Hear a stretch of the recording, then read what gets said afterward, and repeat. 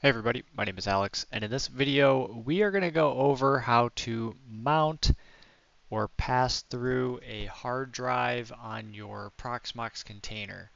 So the scenario here is I have a host that Proxmox is installed on. I have already some containers using a virtual drive set up, but I've added some SSDs with data on it, and I want to pass those SSDs through to each of my different containers.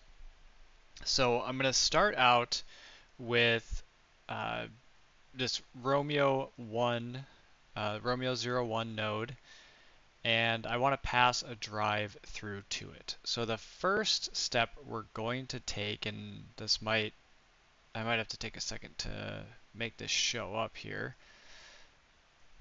Yeah, it's not going to show. Okay.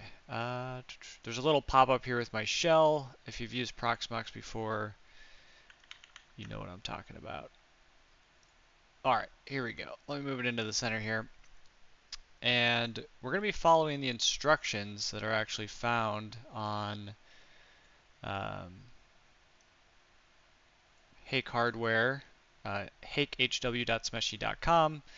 I've got some articles here that I'm going to keep adding more. This one is add a drive to the container in Proxmox, and this is specifically going to help with the situation that I'm talking about right now. So we're going to start out by getting the UUID from our Proxmox host. So in Proxmox, I basically clicked this shell button that you can't see. Hold on. Oh, moving the wrong thing here. Oh, that doesn't work either. Shell. There we go. All right, sorry about that. I am not a pro at this. So up at the top left, there is a shell, or top right, there's a shell button. Can't really, there we go. You can see my mouse now, I think. Shell here, I clicked that. That brought up this terminal. And the first thing we're going to do is find out where or what our UUID is. Whew. Fun start to this one. We can do that with lsblk-f. And I have a ton of drives here, but for this scenario, we will pretend that I want to mount this SDA. It has, it's 2 terabytes, but only has 1.1 terabytes available. Actually, let's start with post data 1. I've already got this mounted, so SDC, I would grab this UUID. That's the first step that we want to do. And I know you can't read the instructions here, but I'm literally following my own instructions. And the next thing you're going to want to do is create the directory that you want to mount that SDC drive to. And I always mount mine to media, so if I do ls-l/media, we can see I have folders for each of the drives. I have 12 drives in total that I'm going to be mounting. I have 12 containers. I'm going to pass a drive through, a 2 terabyte drive through to each of those containers. So I've created a post data 01, and to do that I would just do make dir media post data 1. And since I'm already in the root, I don't need to do sudo. Next thing we're going to want to do is actually add that drive that we're got the UUID. We want to set it up in fstab or file system tab to mount automatically. So if we go nano etc fstab, we can see that UUID is going to be mounted to post data 1. ext4 is the what is it, like the partition, not the partition type. Maybe it is a partition type. I don't know why I'm blanking on exactly what that is. Then defaults, no A time, no fail. Those are the ones that I always do. And then 0, 0. And now we've got the, you'll do Control X, Y, and Enter to save that. And we are good to go. You'll do mount-AV to mount the drive that you just created the entry for. And then you're going to want to go in and start your container. So let me just hide this. And we'll go in here and let's just pretend, I've started Romeo 301. You can either do this in your, I prefer to do this through SSH using one of my users. So let's actually bring up Termius here.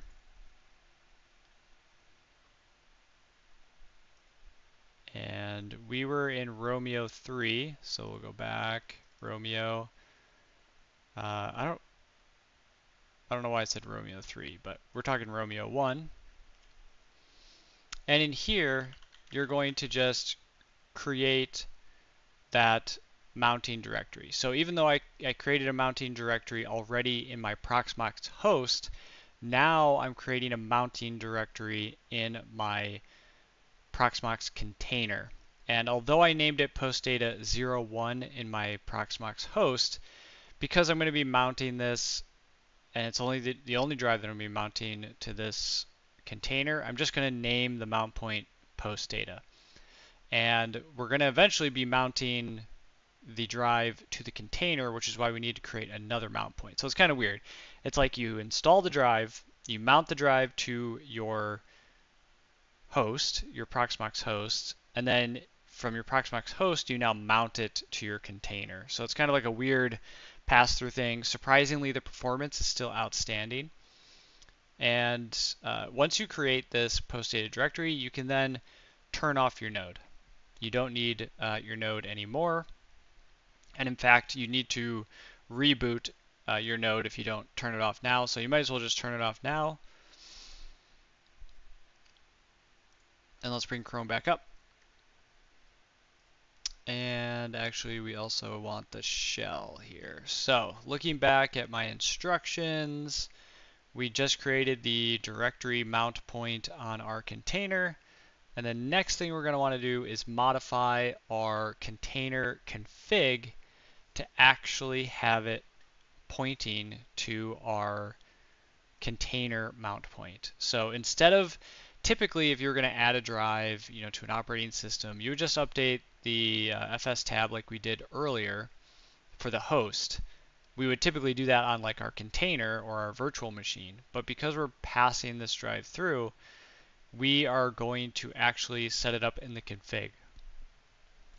So we'll do nano etc pve lxc because we're doing containers. And then we want our container ID, and that was 301.config, so conf.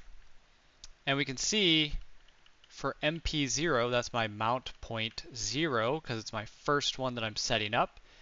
The first mount point we put is the one for the Proxmox host. So if you remember, I did media postdata 01, and then in the container, I just created media/postdata, and that's it.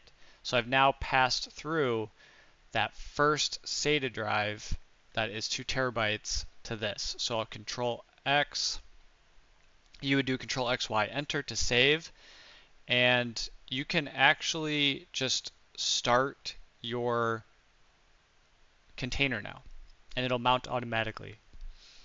There's no need to create an FS tab or entry or anything like that. The drive is automatically going to get mounted when you turn on your container when you do it this way, because it's reading from the config. And when you get into your container, let me just shut a few of these things down here. You can do df-h, and you can just confirm I now see SDC is mounted to media/postdata. So we're good. There's nothing else at this point that I need to do. And it is important to note that you can still use your file system FS tab on your containers. So if I do sudo nano etc file system tab, you can see I'm using it still. You can see unconfigured for base system because it's using the config file for the container. But I still use it to mount a shared drive every time I start up this container because I have some full files and stuff that I want to get from my shared drive.